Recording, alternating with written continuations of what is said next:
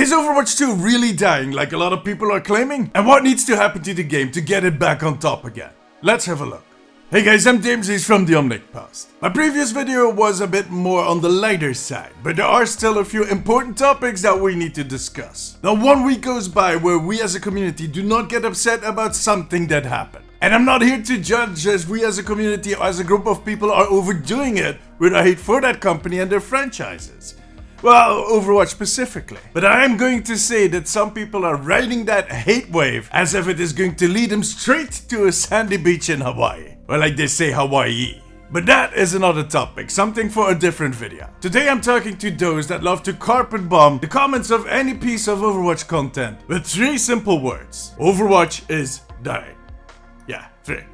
And after all that drama that we saw plastered on all kinds of websites, some content creators moving on to greener pastures, and the lack of growth on my own channel right here, although that is most likely my own fault, you would be inclined to start believing those doom-fueled prophecies. But is that really the case, and what needs to happen to get Overwatch on top again? First, let's have a look at what a dead game is. In my opinion, it is a game that in the first instance has a small niche community playing the game. So small actually that it starts to hinder the matchmaking and you have queue times of over 30 minutes for instance. So let's just say that you get the top 500 experience in Overwatch throughout all ranks. And second, as a result of that smaller player base, the investment of resources into that game, into that franchise is brought back to a minimum. Just enough to keep it up and running. And Blizzard actually has a few games that come pretty close to that status. Both StarCraft and Heroes of the Storm. The thing is, those games did not die because they were bad games, or that they didn't have enough players per se. They didn't have enough players to make it profitable for the people that make the decisions. So no new content was developed for the game, which in turn also cost them players. I am not familiar enough with Heroes of the Storm to see if it ever had the potential to compete with games like Dota and League of Legends. It might have been a smart business decision, or it could just have been an easy way out. My point is that the death of a game is often a business decision. Is it worth to keep spending resources on this title, and is it going to net me more money than I actually invested? Now, I do understand that players don't really like that idea because they are passionate about these games, but making games is a business. We can discuss, however, how that business is done, and how much of that money is supposed to disappear in the pockets of the people that actually contributed nothing to those games. But in the end, all of these companies need to make money. And if games start to cost more than they bring in, well, some of these difficult decisions need to be made. That being said, Overwatch currently makes a lot more money than it costs. In the first quarter after release of Overwatch 2, they made $100 million.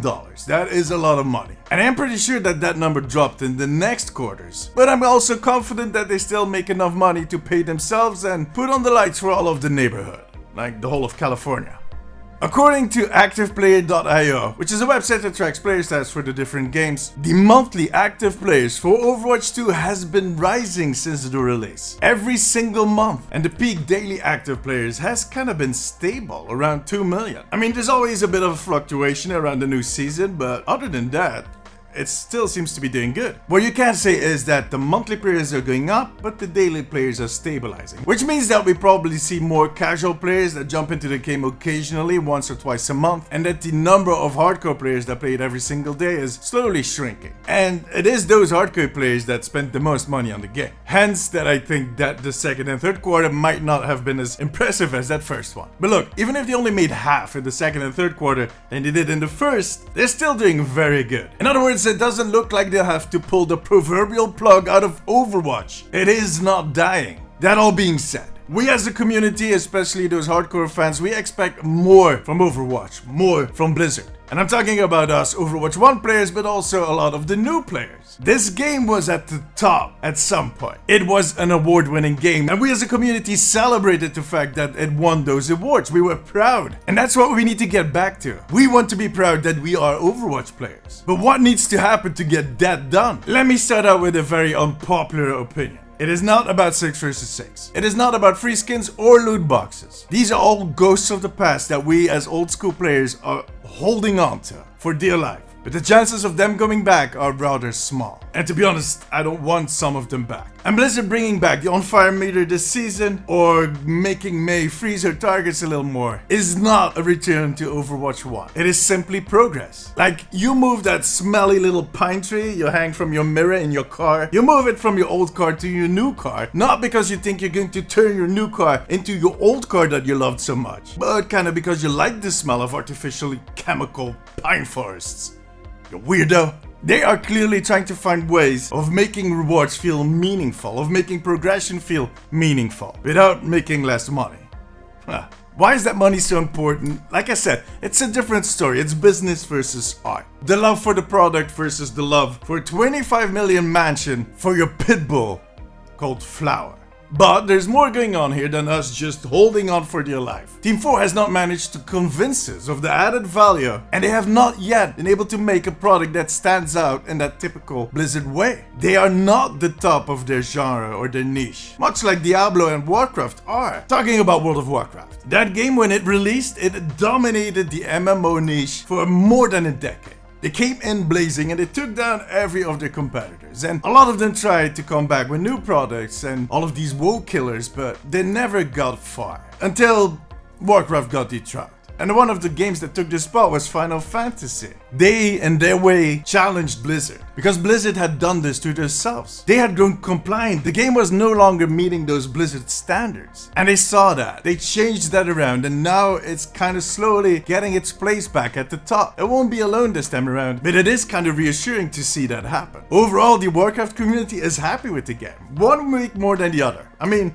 gamers, am I right? The interesting thing is, it wasn't a price drop into that 12-month subscription fee that you need to pay for Warcraft every single month that made the difference. They didn't do a price drop at all. To be honest, there's more microtransactions in Warcraft right now than there ever been. And those players keep forking over those $12 every single month. Maybe they brought back the old content. No, not really. I mean, they have had their classic servers, and those have been quite successful. In a way, one more than the other. But it is the retail game that is bringing people back. It is the actual content in the game that makes the difference. The new campaign they released, the new systems, the new progression, and you can copy paste that to Overwatch. If they have the ambition to be the #1 game in that market again, if they want to take on games like Apex Legends, Valorant, even maybe Fortnite, it won't be by lowering the cost of the skins. It won't be by bringing back loot boxes. It will be by adding more meaningful, interesting content that pushes that game forward. Content that stops us from caring about all of those cosmetics. Content that I'll gladly pay a battle pass for. Maybe with $5 extra bucks. Like Diablo, for example. I enjoy that game so much, I've spent a lot of hours playing that game. I feel rewarded for the time that I've put in the game, but I have not spent a single euro on it.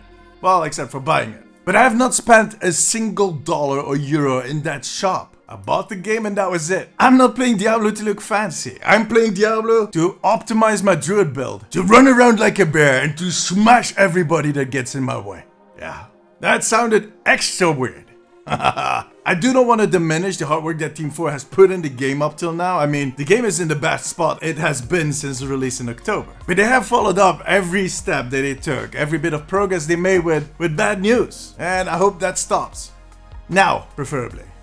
Overwatch has a chance on August 10th to have the "oh my god, that's nice" moment. That content in Season 6 needs to slap hard. No more compromises. I don't want to see no more of that close but no cigar content. They need to bring it. But is that going to make the community forget about all that happened up till now? No, of course not. Have you met us? I mean, we love holding on to old arguments. It's one of our favorite things to do. But that needs to be a turning point. They need to shed that skin and show their true colors, so we can start that second year of Overwatch 2 with confidence. This video has been a bit of a rant, but I felt like I needed to talk about this. At this point, we're just going to start counting down till August 10th, and there's still a lot of fun content on the way, so let's enjoy that. Now, tell me, how do you feel about the future of the game? Let me know in the comments. If you want a more lighter topic, check out my video I did on Wednesday, where I basically took your tank main and explained what that says about you. It's a little fun, for most of us.